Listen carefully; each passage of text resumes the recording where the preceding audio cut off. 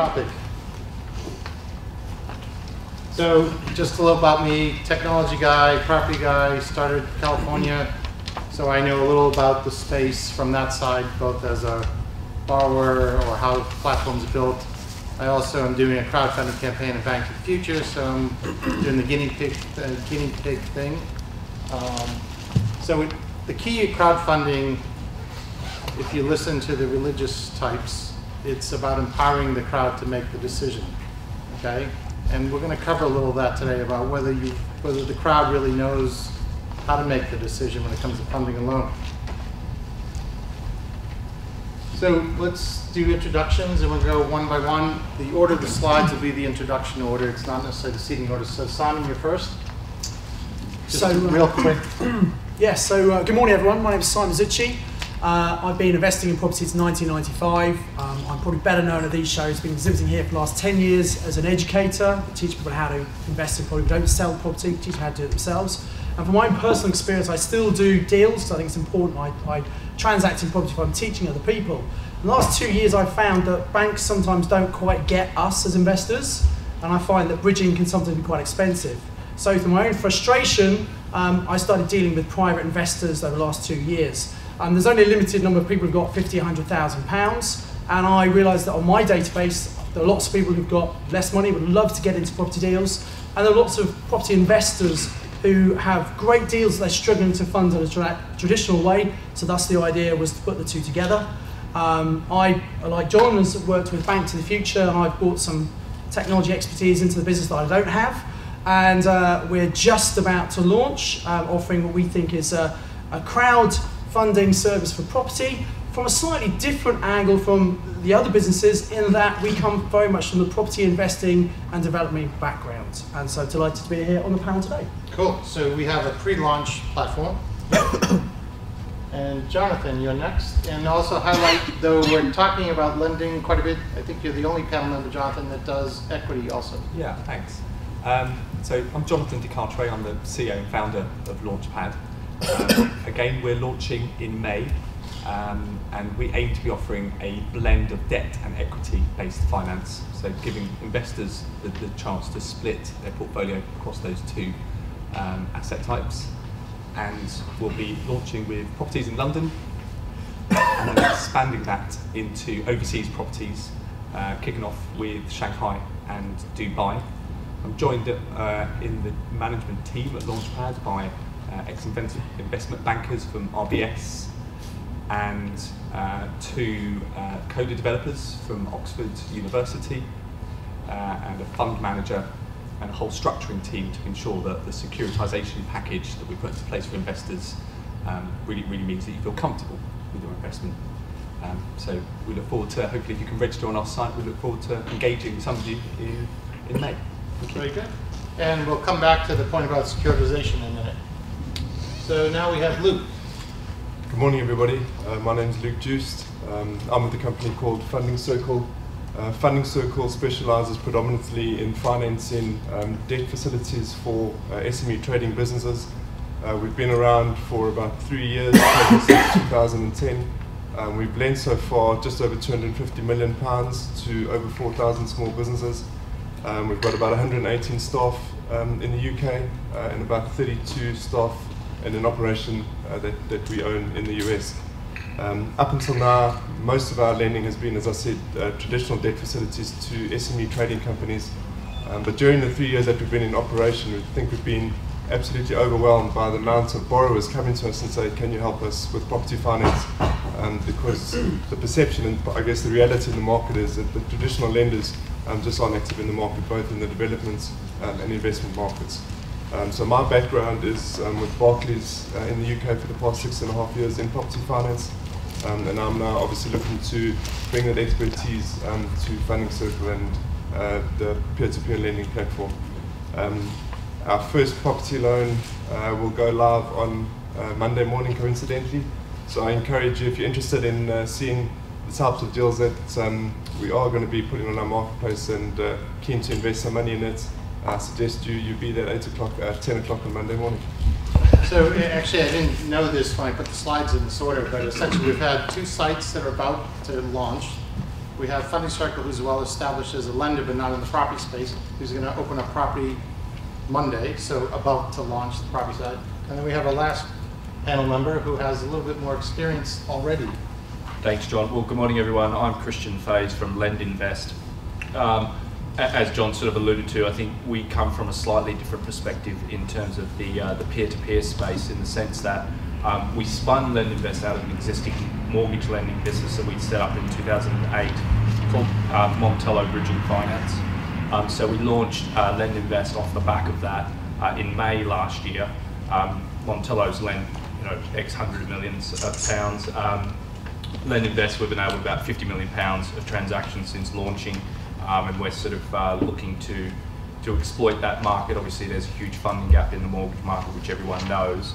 I guess in terms of our proposition, we're very much focused on the investor side.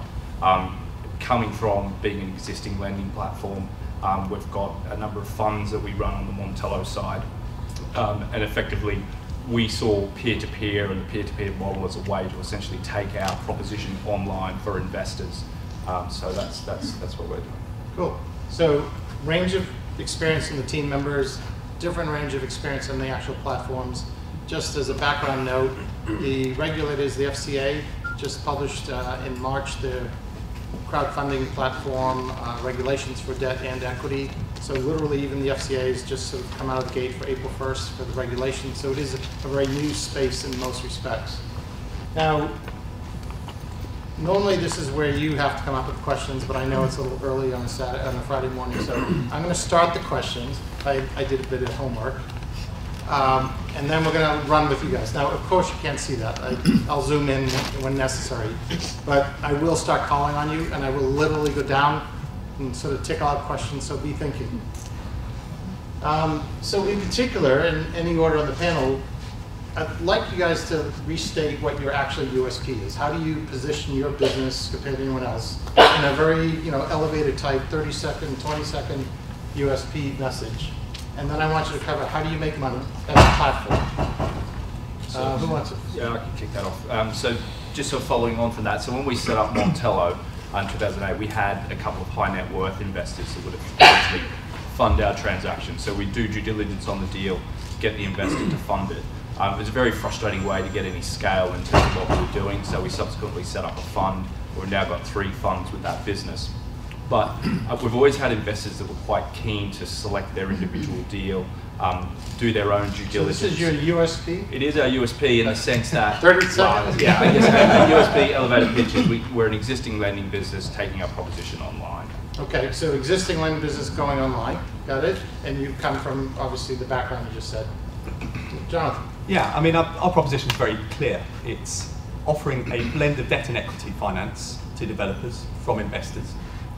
And it's offering that in UK properties and then emerging property hotspots around the world. Okay. I think our USP is access to finance, and the easier we've made it for people to access finance. It's in our DNA. We understand the frustrations people have had in getting money so far. Our technology definitely puts us in a good position, and that technology is scalable. And we've got a really established investor base, and our brand is becoming more and more known in the market. So I think that sums it up too. Simon, USP. Within the property market, we're fairly well known. USP for your platform. Yeah, and so USP is we come from very much an investor and developer background, and we probably have an inherent understanding and might back deals that traditional lenders may not back. And for the right project and right developer, we'll even go up to 100% finance. Okay, so I'm going to challenge you on that because you're using language that I'm not expecting. Okay. The crowd decides what gets funded, or are you saying you decide? We scrutinise the deals we put on the platform. Our reputation, and anyone's reputation, will live or die by the ability of the developer to perform their task. And what I'm suggesting is I think we have pretty good ways of assessing if it's a good deal or not, and assessing the individual to deliver that. Okay. And so we decide what to put on the platform, and you're absolutely right, the crowd will decide if they want to fund it. Okay. So the other 3, I'm not going to go back to you right now, but he's claiming he knows better. So how do you make money, Simon? How are you going to make money with your platform? We charge a fee to the developer for arrangement. There's no entry, no exit, just an application, and successful raising the funds them a 5% fee. So a success fee. Success fee, yes. Good. Luke? We will charge the borrower an arrangement fee, obviously for the time and the cost we invest in putting the deal forward. And then we charge investors who have their money with us an annual fee for managing their funds. So there's an arrangement fee for the person applying. Correct. And that's based on success or just the application process? That'll be once the money goes out the door on success. Okay, so a success fee, and then there's money you manage, you also get a fee in that. Jonathan? Yeah, our revenue streams change depending on whether it's debt or equity. So Okay.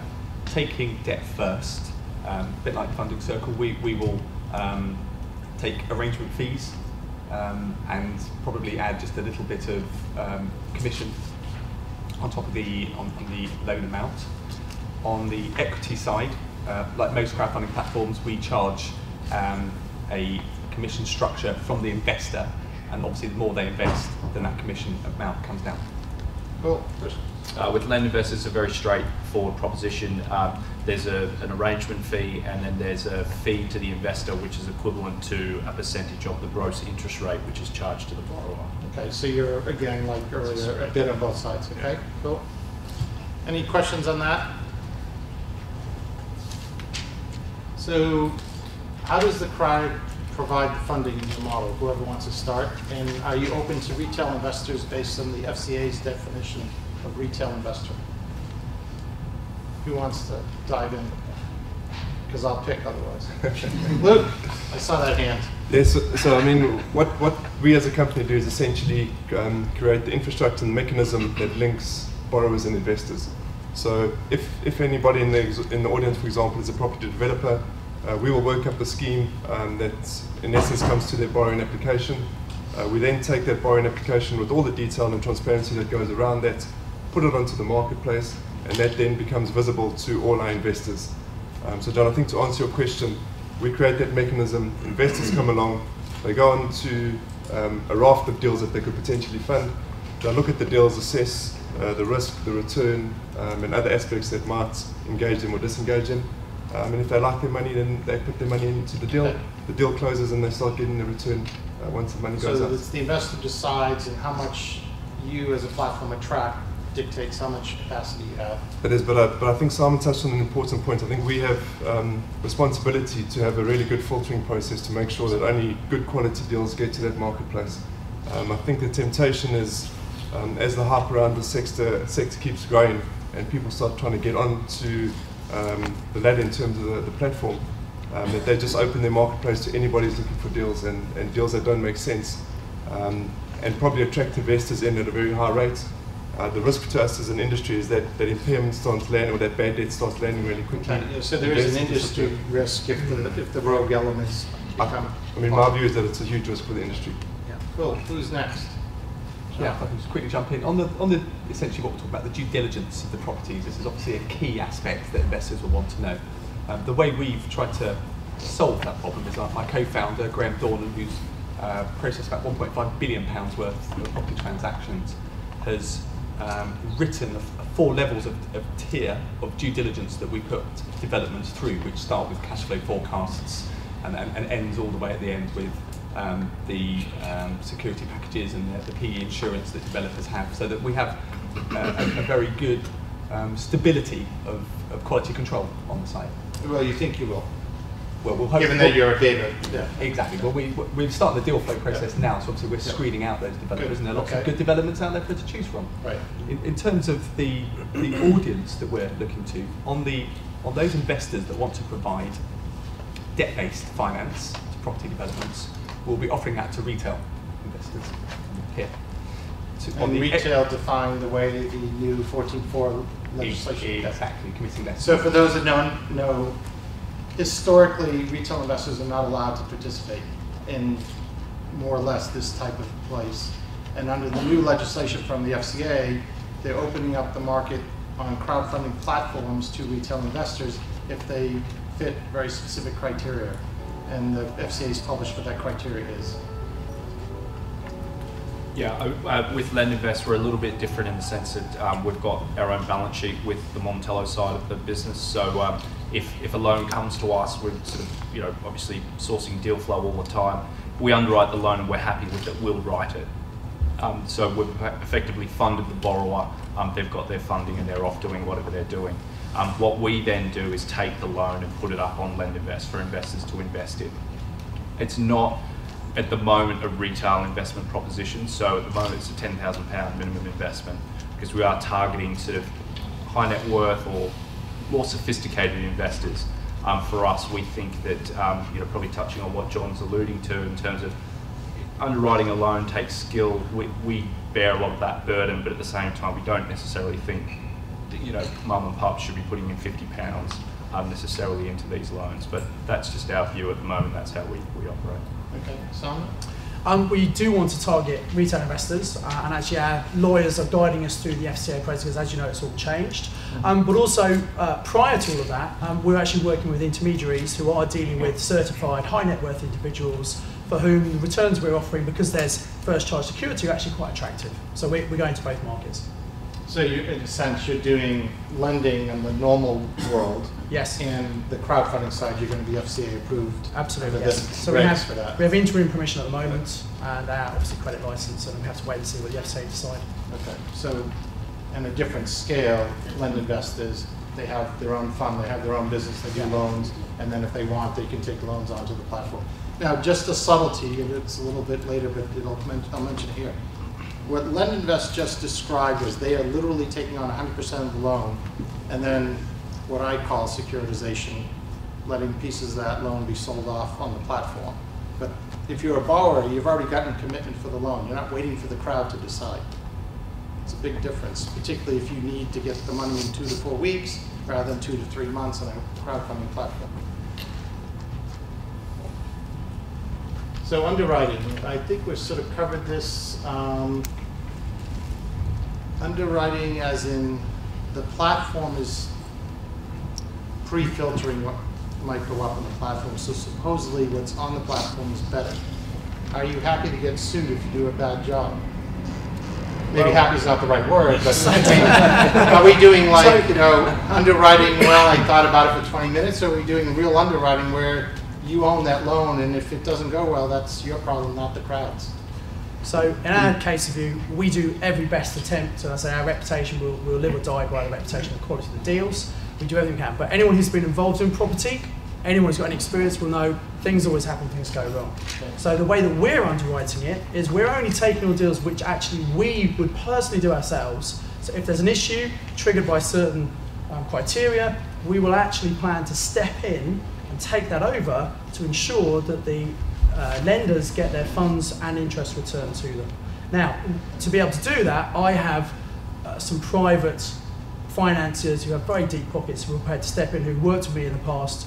Now that means that we're going to have a slower growth, but I'd much have a slower growth and a high success rate than, as we've heard before, people might want to, it's tempting to expand to the market and maybe take the wrong deals on. So I think for the whole industry, we have to all be very, very careful with deals we put on. So to summarize it slightly, you're saying that your platform is going to take on the liability for bad deals? I wouldn't quite put it that way, John. I've got to be very careful what we say. I'd encourage, the great thing about property, as opposed to maybe funding a business to an individual, is that anyone who's got their head screwed on should be able to do their own due diligence. But you've got a building here, go on Rightmove. How much is it worth? How much is it for? Let me check. So two things. First of all, if this is the crowd and you're the platforms, Yeah. other than Jonathan, all they can get access to is a piece of a loan. They're not investing in property. So let's say that they're buying loans, they're not buying property. Yeah. And even professional bankers don't seem to get the underwriting right. That's why we, the taxpayers, bail them out. Yeah. So I'm not so convinced that someone who has experience in banking is going to get it right this time than last time. At the same time, banks do billions and billions and trillions of loans, and most of them do go right. So there is a method to the madness. But otherwise, to summarize, I think you're saying that you have some sort of financial facility that you're willing to disclose to the crowd that will back up dud loans. Yeah, I wouldn't call them dud loans, because we wouldn't. The great thing about property, the deals we'll take on, are things where we can easily see how the value is being added. And so we're taking on very profitable projects. And so the nature of that is we'll be more than happy to step in if for any reason the developer doesn't perform. Now, we don't want to do that because we want developers to bring good deals to us that they can execute. What I'm saying is we would be prepared to step in, and we have had conversation, and we're just getting letter of intents from our backers, so we can provide that evidence if required by investors. Well, as, but I would as also an say, FCA-approved platform, if you were going to make that claim, the FCA would want you to show the evidence. Exactly, and that's exactly what our lawyers are advising us to do. The one thing I would say is though, and I think we'll make this very clear on our website, I don't know what the others are doing, but I think well, we're going to get to them real quick. Okay, so just one thing is, I think just because something's on a peer-to-peer platform, I don't think the lender can absolve themselves of any responsibility. You know, well, the lender is the crowd. Yeah, I know, but I'm saying they can't absolve themselves. Right. They need to take some So personal as responsibility. the crowd, you have to own up to the fact that things can happen. Car crashes happen. Yeah. Yeah, I mean, this is. Can we ask the crowd if you think that's reasonable or not? What do you think? Yeah, but see what you know, I think Okay, we have a slightly different view on this, and sort of following on from Luke was saying in terms of, you know, this is a burgeoning sector. You know, the numbers aren't massive, but if you look at what's happening in the US, and you know, certainly like with funding, so you know, they are starting to get pretty serious volume, and are a serious business. But underwriting a loan takes skill. In our first year of lending, it was by far our worst year of lending, and you learn as you go along. You know, there's hundreds of checks that we will do on a borrower, and that's a refined process that we've evolved over a number of years, you know, 6 years of lending. But one of the big problems we have is that these platforms may see it as an opportunity to essentially outsource underwriting loans to the masses. And the real risk of that is people will be chasing return. They'll be taking carte blanche what the platform, how they're presenting the loan, and that may not actually be a true understanding of what is going on. I mean, we saw a perfect example of this a few weeks ago. There was a valuation floating around the market, and you guys may have seen it. It was valuing a property of like £700,000. There was a special assumption in the valuation that the property was complete. And actually, when our valuer went around and looked at it, the property wasn't complete. Now, there's a real risk that that loan could end up on a platform. You know, it's a 700 grand property, you know, 50% LTV or something that seems really attractive. The crowd thinks that's great. They chase the return, they're in. But, you know, they're investing against a half-complete property. So, you know, there's all sorts of risks with lending. And we think that lending against property is, you know, is a skill set. So we actually view our business, we're a lending business. So we, you know, we take full ownership of the loans. We're happy to do that, and effectively, you know, we underwrite it. We underwrite a loan the same way a bank would underwrite a loan. And we openly say that in all our marketing documents. Luke or Jonathan? So, I mean, do you mind? I mean, I'm absolutely paranoid about credit risk. I mean, I sat on the credit risk of Barclays corporate real estate in 2008, just as the world started ending. So I'm absolutely paranoid about it, but I think in a good way for the right reasons. I probably disagree with Simon that it's easy to see value in a property development, purely because I've just seen value wiped out from large balance sheets quicker than the seminal one last. But very importantly, I think from a crowd perspective, property deals are very involved. There's a lot of diligence that goes into them. They're very intricate. And I think the balance that we need to get to is how you convey that sense to the crowd so they get a really good understanding of what the deal is about. And how you balance that against going into too much diligence, that when you present it to borrowers, they look at it and they say, this is just too complicated for me, and I'm not going to put my money into it. But I agree, sorry, just to finish off, I do agree. The risk is that people come on as crowdfunders and outsource the risk to borrowers. I think that's absolutely wrong. There's an onus on who's ever presenting that deal to their borrowers, that they've done the right diligence, they've gone through the right processes. And they would essentially be prepared to lend their own money. Okay, Jonathan. And particularly, Jonathan, can you touch on also the equity side, given you're the only representative? Yeah, sure. I think the key thing for us is to start off by putting these 4 tiers of due diligence to screen out properties which have high risk. And once we've listed a project on our platform, there is a security package around that which we put into place, which protects the investor as much as we possibly can. And we would encourage those investors to obviously look at the due diligence we've done, to look at the information on the projects that we put up on the platform. And after the crowdfunding is complete, there will be options to the investors, if they wish, to put in some more money to engage specialists and experts to do more due diligence if they feel that's necessary. And the key thing for us is, with all the best intention in the world, if a property development or investment goes wrong, what we need to have and what we put into place are mechanisms where if we hit that liquidity event and there's a credit problem, that there are independent administrators that come in that will try to retrieve as much of the original investment money as possible to return back to those investors. Okay, so give these guys a break for a second, then you're going to have to come up with questions. So how many here have savings at 1 to 3% in a bank account or something? Okay, so if they were offering you 6, 7, 8, 10% or more, would it look attractive? Yeah. Now, your savings account has government backing, up to £80,000 or 82, or whatever the number is. Okay, meaning someone, the taxpayer, is going to make sure that the money's still there. You put it into any of these loans, it's not going to happen. There's no government backing. Does that change how you view your savings versus buying pieces of loans? Still happy to buy loans? Cool. Okay. Well, these are platforms. So, what do we want to know? It's about return. John, can I come in on that? Yeah. It's interesting. It's been interesting for me making the switch from the banking sector into the crowd sector. In a banking sector, when you're lending money, obviously you're diligent and you go through the process. But it's very different when you've got a pile of money behind you and you're issuing checks out to fund, as opposed to where I am now, when you've got real people with real faces and families and savings and hard-earned cash that have gone in. And if anything, that's made me even more determined to be diligent, do the right deals, say no to the right decisions. So, I mean, it's just a nuance, but for me, it's been really interesting. So, I think genuinely, I can certainly say this for us. I mean, we have a genuine interest in our borrowers and protecting them and not exposing them to bad deals. So, question, Rory. Hi, I'm just interested in the cost of doing the due diligence. It's incredibly high. So, in terms of volume, because so two parts really. What sort of volumes are you able to handle?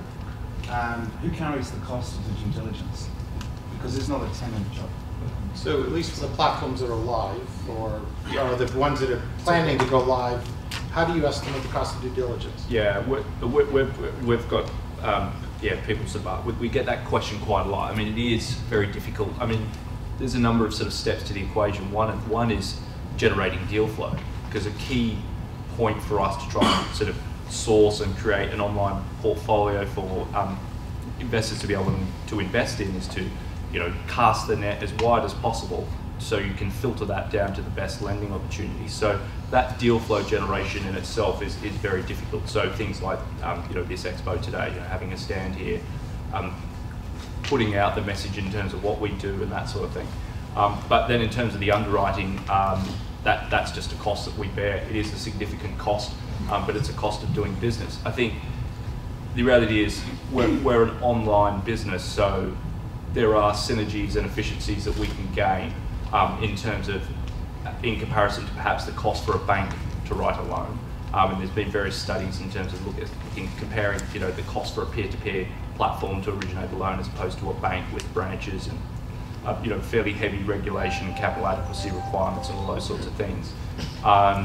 That's just a cost of the business. Anyone else? I would add to it. I think again, it's been interesting for me. Sorry to come back to this, but it really is. If you look at the jobs that people are doing in originating loans in the bank, I know for a fact that because banks are built up over time, so there's lots of systems and processes that evolve, don't talk to each other. And genuinely, people, if they were handling a deal, would spend 70% of their time doing valueless work in terms of procedures and systems and trying to get everything to match up. And I guess where we are now, we don't have any of that legacy. So firstly, the majority of the work that we're doing is actually assessing the deal and the borrower and making sure it stacks up. And I think that gives us a big advantage over the banks. And it's no surprise that, their cost lines are under massive pressure at the moment. And you can see the cost programs that are running across banks at the moment, and I think it recognises it. Can I just drill into that? Particularly if you're looking at development funding. Yeah. So let's say it's not in London, it could be in Birmingham. Someone has, I'm just intrigued, so you be prepared, you carry the cost for the full development appraisal, because someone's got to go on site, you can't do a desktop valuation. And you need to know that if you're using your surveyor, they've got to be local. Absolutely. Because they've got to understand within that sort of facility. That's all carried by at your cost, and that's part of the cost of doing business. So I can speak for us, and we've lined up to the market. So we will do the diligence in terms of the appraisal, structuring the deal, etc. When we send a valuer out, and I agree, we don't do desktop valuations full stop, so we will send a valuation out, valuer out, do a professional valuation. The borrower bears the cost for that. We will send a monitoring survey out if it's a complicated scheme to do an initial costing of the project, and if it requires ongoing monitoring to monitor the construction risk, we'll do that, and the borrower will bear the cost for that. We'll obviously take that into account in the full development appraisal, and the commercials of the appraisal will need to stack up, understanding all those costs will be carried. Can I just ask what I'm reading? Can I answer that one? On that point, what we're doing is we have a several stage process. We haven't finalised all this yet because we haven't quite launched, but we are already assessing deals that come through to us. So one of the things we're doing is we have some criteria that we ask the developer to check. Look, do we match your criteria? For example, because of the time taken and the depth and the expense, initially we're only going to take loans for a minimum of 400,000 because we want to cut down some of the volume initially. And so there'll be a process where people will come forward and we will do an initial desktop evaluation, say, is this the kind of thing we think we would lend? If it is something we would want to look into the full due diligence, we will then make a fee of approximately £1,000, which will include the survey by the local charter surveyors to establish exactly what it's worth, what the development potential is. So in a way, that's a slight barrier to entry. But again, it comes back to just absolutely making sure we put the best deals on there.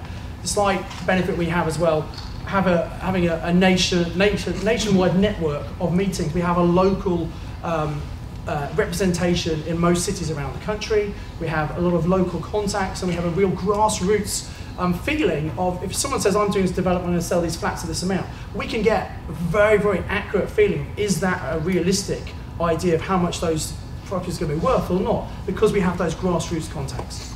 Okay. Other questions? Can I just ask, Christian, please, for your platform, it's different though if the loans are already being written down, then that's a fee that's taken away from the platform separately, so it's not something that you it is, and I should point out, we're the same as Funding Circle in the sense that on Montello's side, when the loan is originated, in terms of that actual due diligence of that loan, the borrower will pay for the valuation and the borrower will pay for the legals as well. Yeah.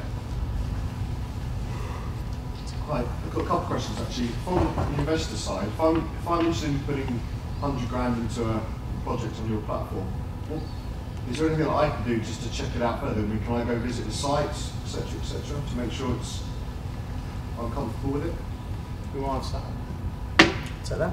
So on ours, we'll give you as much information as we can in terms of the plan and the figures. So if you have some experience, and I encourage people to do their own research, you can get a really good sense of, does this feel right to me? If you don't understand an opportunity, an investment, you should not be investing and putting your money into it. And we're going to make that very clear on our platform. And because I come from the education background, that's something I'm really passionate about. Logistically, could you get investors going to visit sites? I don't know about anyone else, but I think that'd be very difficult to coordinate, to manage. And so from our point of view, that's not something we're considering. Are you going to allow online conversation about a deal? No, we're not, because if something's online, and I know a lot of platforms do that because of the social media element, but you might get people giving views and opinions which may not be correct. Right. So we're not going to encourage that. Okay. Anyone So else? can I jump in just on that point? Do you go through exchange of contracts and then obviously push out to get the money coming in, and it's within a window that you may not go to completion? Yeah, some of the particular deals we're looking at are ones where either the property is secured on option, or there might be delayed completion. And sometimes people will have private funds secured, and they're coming to us because actually it's a more cost-effective way of them borrowing money. So the challenge with any crowdfunding platform, unless you're in a great position that LendInvest, where they have the funds already, if you're putting it out to the crowd, there is a risk that it doesn't happen in time. So we're trying to select things where actually time is not so much of an important criteria, because they have an option or a delayed completion in place. Someone could view during that funding window then, if they wanted to drive that. So someone could go and view if they wanted to during the funding window. Yeah, I guess they could do, but I'm not going to commit to that. That would be down. Obviously, the developer keen to raise funds might decide to have open days, etc. On my personal development schemes, that's what I have done in the past. But that would be down to the developer to organise. Jonathan. Yeah, I just wanted to return back to this gentleman's question about viewing the property. I think one of the key things we we really decided with LaunchPad when we were originating it was that the difference about property crowdfunding, and this is what separates it from like a real estate investment trust, where you're just putting your money into a blind fund, is that there is a direct emotional connection to your investment. And so we want people to go to the platform and be able to obviously look at all the details and survey reports, but we want them to look at the back history of the credibility of the developer and see testimonials and projects and how much money he's made for other people. And if they want to go and view the site, then we would expect, if that person's putting in a significant amount, like you were saying, £100,000, we'd expect the developer to throw open the doors to that and invite people in for that, because this is people, having a direct line of sight to their investment. Yeah, in your case, you're also doing equity though too, so it's a slightly different relationship. Yeah, it's different. So Exactly. I would come in there, I would support that. For example, you need to be sensitive when there's an exchange happening. So you're limited in terms of what you can divulge, because somebody might see something on the marketplace, want to undercut the transaction that's already in place. But for example, where the developer already owns the land and is now looking for funding to build it out, I think if you just do a fair amount of diligence online, you'll be able to understand where that property is really, really quickly. If you want to take a drive out there, we obviously can't stop you. I think the danger is when people's own preferences start coming into the deal. So going to the developer and say, well, I'm not sure about the tiling over there, I'm not sure about the window over there, and I'm giving you the money, I think that starts to get really dangerous. So there needs to be a cut-off point somewhere. But absolutely, it's a tangible asset, it's something very real. A development scheme is special because you can literally see your money being put to work and coming out of the ground to completion. So why shouldn't you be able to cast a very close eye? The question kind of came from stuff in the past I've looked at, which ultimately was all BS and just never existed. So I appreciate this is a different level of the FCA being involved, but that's not where the question originated from. My other question was on the opposite side. If I'm looking for funding, how do you guys classify a developer? In terms of, you mentioned that there's, I think somebody mentioned, Simon, who said 400 grand plus, was it? Yeah, that's right. But how do you determine whether myself is I'm a suitable developer? That's easy. Initially for us, it's got to be track record. If in the property education world, lots of people who watch, Property Ladder, think it's a great idea to get a property, and they have this great £1 million deal. They have no experience, and they're never going to do it. And none of us would, I'm sure, ever lend money to them to do that deal. You've got to know what you're doing. We're talking about projects here, especially if you're using other people's money. You've got to make sure you know what you're doing. So for me, that comes down to track record, comes down to exactly what they've done, how much money they've made before, and actually maybe having a portfolio of properties. Now, you've got to start somewhere, obviously, and a good place to start with people is working on joint ventures with people. But for us, initially, you've got to have a track record, and we've got to understand you know what you're doing. I'm not picking at you, but it's not that easy, to be honest, in terms of understanding that. So I agree with Simon on absolutely they need to have the right track record. The nuances come in where somebody, for example, is very competent in building some type of scheme, for example, offices or hotels, but now wants to come and develop an 8-house complex in London. Those projects are night and day. So somebody like that could probably say no, because it needs to be a similar type of project that you've done before.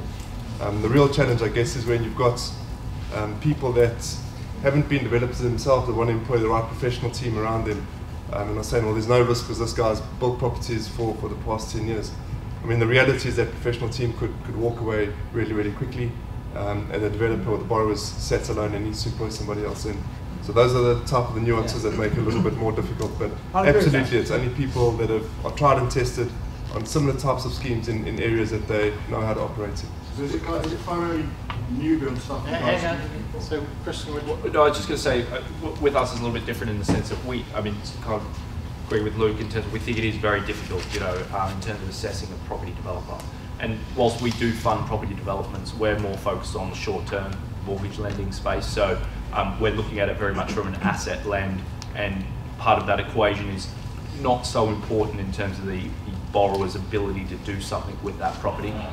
So it's it's more traditional bridging or sort of a term product where maybe there's a planning gain, but we've assessed the property on its as-is value. So whether they get the planning gain or not, it won't impact the value of our security. Okay. Yeah. Classic bridging. Gavin. Yeah, hi. I was just interested, following on from all the other points, I'd be interested to know the timing from applying for the loan to actually drawing down the loan from each of you. Yeah, start with Christian and work For us. And by the way, Gavin, I don't know if you heard earlier, but 2 of the sites aren't even up yet, and one's only going up on Monday. So the first answer might be the only answer that's tracked. Yeah, So just to be clear, our site's not going up on Monday. The first property deal's going up. The real, well, we don't care about consumer lending. That's for the other people. We're all property people. Yeah, so given that Montello we're a bridging lender, so on all of our marketing material, and it annoys some of our competitors, which we love, we sort of say that if it's not complete within 2 weeks, then it's not bridging. So for us, it's sort of 1 to 2 weeks, we'll complete the transaction. For us, the campaign window to actually raise the funds, we're trying to minimise down to a month, or even shorter, so that's the ceiling for that. And then again, it's a 2-week transaction after that. And obviously in that month's time you're carrying out your due diligence. The due diligence will be done before the campaign. Yeah, it's before the campaign. Yeah. Okay. So where we are at the moment is once we get a completed pack that we're obviously able to assess, we'll get a credit approved offer to the borrower within 48 hours. If that is approved, then we'll instruct a valuation. Valuers, as you can imagine, across the UK are absolutely stacked at the moment, so they're taking 10 days to turn that around. But once we get the valuation in, it's a 48-hour process to move to a final approval, and then, unfortunately, we're in the hands of solicitors. And what we're finding at the moment is that is anything between 3 to 8 weeks. We've got about £10 million worth of new property deals that are in various stages, and it looks like it's going to average out about 4 weeks on the So new just to clarify, so you do whatever you do to get it onto the platform. So to clarify, we will only list the deal once all that diligence is done. Right. So And then it's listed, and then are you funding it, and then you already funded it, then you put it on the platform, or are you letting the crowd fund it, which means it's up to how long the crowd takes? So we take an empty loan to the platform. Yep. It falls from the crowd as they fund. Once it falls, we close it, take it off the platform, and disperse the money to the borrowers or solicitors or So it agents. could be very quick or it could be very slow depending on how good your crowd is. Absolutely. It's because the platforms are not supplying the crowd, you're supplying the crowd for most of your deals. And John, it's not only how good the crowd is, it's how good the deal is. Yeah, Because exactly. The good deal is going to attract money in a lot quicker than a shaky deal. Okay. Yeah. The only thing we're exactly the same, and it's untested, so I don't know. Yep. The only thing I'd say, I think our research, because of the time it is taking surveyors to get out these days, is probably going to be 3 weeks. Yeah. And that, again, that's to even get listed on the platform. Absolutely, yeah. And So- it could take who knows how long. Based on what Gavin was asking, in a sense, there's a lot of homework that has to be done before you're even allowed to be in the platform. Yeah. Only in one case will they actually make a lending decision and fund before they go to the platform, which is where Christian is. The other is, if your deal's a great deal, but you have a bad crowd, no one knows you, it's going to take a while to get funded. Unless, I guess in Funding Circle and a couple of the US firms, they tend to have large crowds already. And even though you don't have a brand on the platform, you may then still attract money from the existing crowd. It's very early stages of crowdfunding. It might be more dependent on your network than anything else. Back to Rory, I guess, but then I want someone else that hasn't asked a question. So a couple of things. What LTVs are you proposing to work on? What rate would you expect to charge the borrower? And will you fund in drawdown? So, however, just disclose everything. Well, I think we're quite competitive, so I'll go first. But it's all new, it's untested. So what we propose So what you to think do, you're doing, yeah. what I think we're doing, Yeah. that's the caveat, is we have 2 core products. One is development finance, where people are generally buying some land or taking existing building and adding significant value. So there's 2 elements, there's the purchase and then there's the build. The build will be very much on a drawdown facility that will happen, approved by surveyors checking the work's done to make sure the work's being done properly. Okay, we will charge a 5% arrangement fee to the developer. We make no margin on the interest rates. The interest rate the developer will offer for the loan to the crowd will be 10% per annum. And we believe if that typical project will be a 6 to 18 month project for the kind of deals we're looking at. Okay. And the caveat here is for the right deal and the right developer. Being very careful about deals we put on because of our reputation. We will lend up to 100% of the cost, but there must be significant profit in there to make sure we're probably about 70% of the loan to value of the project once completed. The GDV. The GDV, yeah. So that's the first part. The second product is a refinance product where It's completed, it's tenanted, there's far less risk, and much easier for the crowd to assess as well. That will be a product that is typically a 2 to 3 year product, up to 70% loan to value, and it will pay, we anticipate, a 6% per annum return, paid on a monthly basis. The first one, by the way, is rolled up, but the second refinance paid on a monthly basis. And I think that will be particularly attractive to people who might want to. We've just heard the announcement about ISAs and the ability to lend through peer-to-peer lending, and the rates going up to 15,000. I think that will appeal very well to that particular group, because effectively, if it all happens as expected, it could well be a tax-free return. Okay, Luke? So I think if there's one thing I've learned in the property game, that LTV is probably not only relevant, but it's dangerous in terms of the first question always is what LTV to go to. And the reality is, this is my opinion, it's irrelevant. So on investment deals, you should size the debt by how much the rental income from the property can service the debt. So you can't get to a stage where the debt that you have to pay every month is more than the property is generated in income, because then you're underwater. So we will size our debt transactions based on the debt service cover, and that depends. The value on that could be, it could be a 30% LTV, it could be 80% LTV. Is this repayment or interest only? So this is capital and interest. Okay. But the point is, there's no use in having a 10% LTV if the debt can't service itself. That's irrelevant. I think on the development stuff, we will structure the debt facility against the land value, which is obviously going to be developed out, and will go up to 70% of the land value, or cost that it was purchased for, and then we'll finance 60% of the build costs. But important to say, I think that is how you size the debt. The mechanism could be slightly different. For example, if a developer already owns a piece of land that he paid £1 million for, and he only needs £1 million to develop it out, then obviously we'd fund 100% of that. But we would have first charge over the whole property, so there's a fair chunk of his equity already in the deal. Just on pricing, we would charge anything between 6 to 10% depending on the risk profile.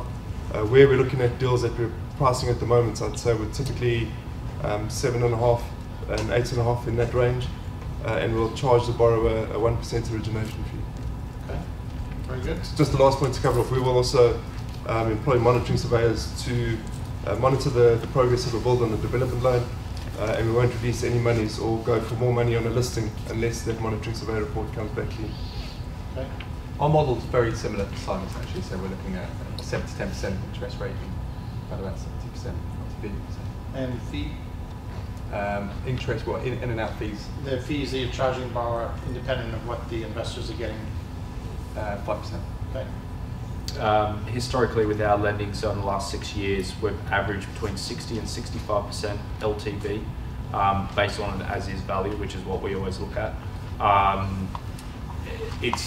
Because it's bridging and it's short term, it's probably slightly more expensive than mainstream funding, or it is more expensive.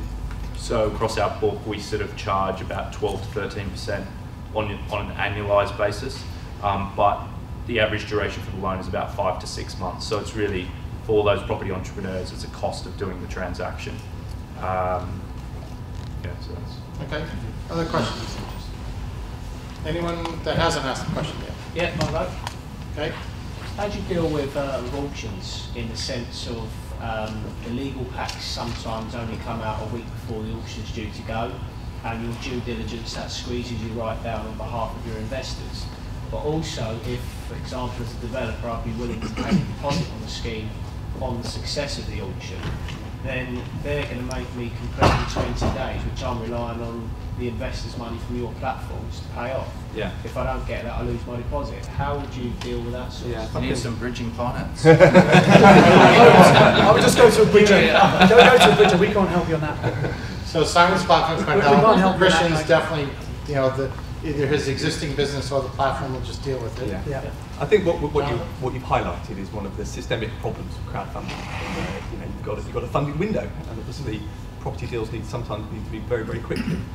Now, the only way that we have come up with a mechanism to try to reduce that or mitigate that issue is to allow established developers like yourself to put up a proposition on the platform. You say, look, this is the type of deal that I'm looking for, it's the type of property that I want to bring in.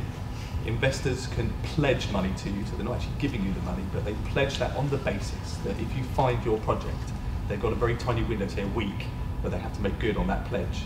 So that should hopefully give the developers like you, access to the money in the time span that you need. So that's where you want our online CV of what we've done, a bit about us projects, and so they can go, Yeah. So I'm looking for this type of project, residential, this area, this amount, this ROI. So hopefully give them all the stats where they can make a fair assessment that, okay, I'll back this guy. So it's a concept, and you're depending on their pledges, which if they don't perform, you still don't get your money. Yeah. So reputational value of the pledgers starts to be an issue.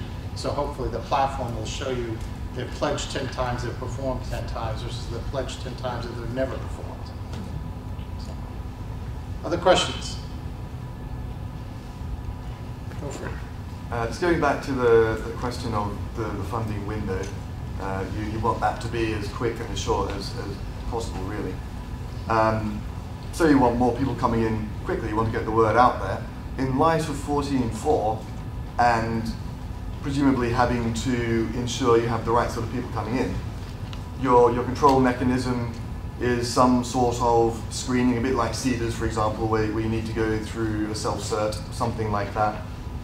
Will you mass promote and then use your control mechanism as a sort of gatekeeper? Yes. So Simon's probably got a quite broad sort of model. I would say Christian's probably the other side of it, which is a much higher barrier to entry, at least based on the current business. How about Luke and John? So I mean, we've got 22,000 registered investors on our platform. So we would treat the property investors in the same way. But they are on your system or on your books because they have been pre-screened. Absolutely. Yeah. So I'm talking about mass marketing to get everybody from out there interested, but then you've obviously got to screen those before you can. But they would register the same way as anybody who hopefully leaves the room today and signs up. Haven't you seen Funding Circle's ads on the tube? Mass marketing is So under 14.4, the legislation for the FCA, these platforms have to do the same screening, whether it's property or little personal loans. Okay. John, can I just make an important point on that? So I think it relates to Funding Circle, but the government has lent about £60 million through us. So the government has found it comfortable with the way that we operate to give us £60 million that we on lend to SMEs. So I think that's a real recognition of trust and credibility for all of us in the industry if the government's willing to do that. So it's not fly-by-night stuff that we're going to get people in, take their money and disappear, absolutely. Sorry, last point, the diligence we went through with the government to get that money, as you can imagine, was life-changing. So after that process, we are very comfortable that our process is correct. There's no guarantees in life, but there was quite a process to come up with the new legislation. So we're almost out of time.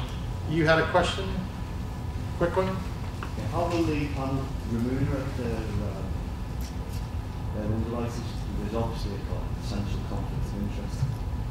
Will it be paid on a deal-by-deal basis? So your underwriting people are in-house, or so it's just an operating cost? Yeah. So there's no conflict because it's the platform. Yeah. I mean, there's definitely no incentive. It's probably the other way around. There's a disincentive. If they get stuff wrong and it starts landing, you get sacked. Yeah. So they're definitely not incentivized to write business. So last question, and then if you have others, I encourage you to talk to people here. If you need more time, okay, the show organizer said we can continue. So it won't be the last question. My question is for Luke, really. Go ahead. Has the government extended its 10% to the property deals as well? No, property is excluded for the moment. Obviously, a condition of them lending the money is it needs to be a tried and tested pool of borrowers that it goes to. For Funding Circle, it's new.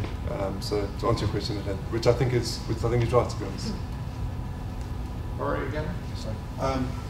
Come back to due diligence. If you get it horribly wrong, either it's the valuation or the actual work that the underwriters have meant to have undertaken, as an investor, what recourse do I have? Is there PI cover in place, or how will you do that? It's sort of related to earlier's question about liability. So we're looking to put PI cover in place, obviously, but as I say, we don't have all the answers, John, about property, but I do have a big team of very experienced people, and we'll do everything we can to make sure that the right deals are put on. And if there's a problem, we believe we will step in to ensure that the lenders get their money back and the interest, because you'll be out of business if you don't protect your lenders. So Simon's model is to somehow be that backstop. But also have insurance as well. Yeah. And we'll have insurance in case we go out of for business. E&O and stuff. Yeah. Anyone else? I mean, just sort of talk around that topic a little bit. I mean, there's a ton of stuff we do to try and protect our investment, because effectively we've funded the investment. If it goes on the platform and it doesn't sell, it's not a big deal to us because it's already been funded. But in terms of just being a sensible lending business, we've got, for example, and something we haven't talked about in terms of underwriting. I mean, the biggest risk we see in underwriting is actually fraud.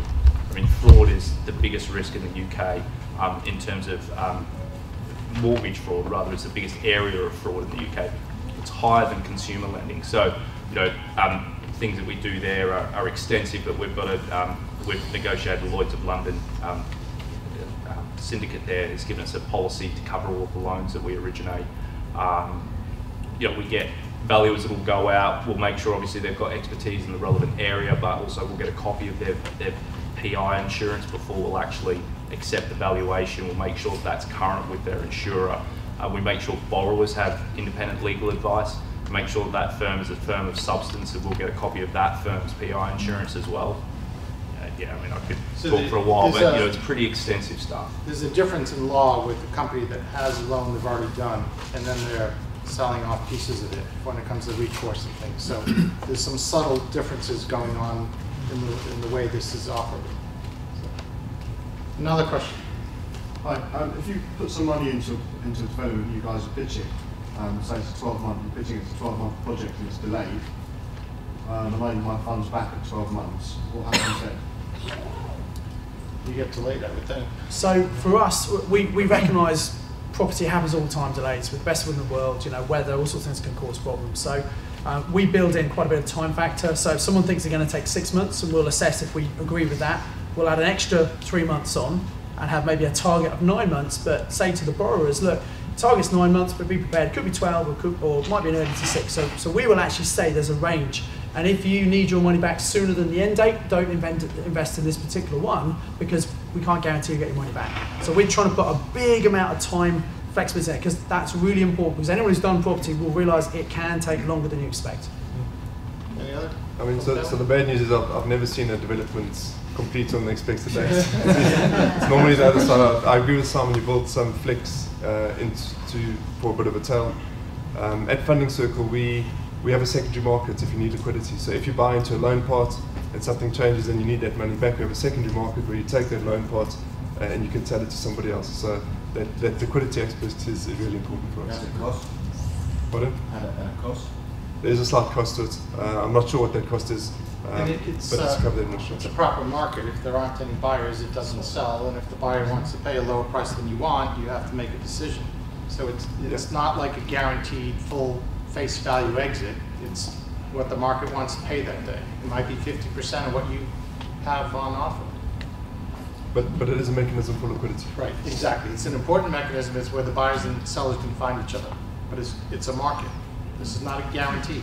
You're investing in loans. You're not getting guaranteed savings. Jonathan, did you start? It was the same answer for okay. LaunchPad, yeah. Other questions, or we can wrap up so you can get on to the rest of the show? I think we're done. I want to thank the panel today. I hope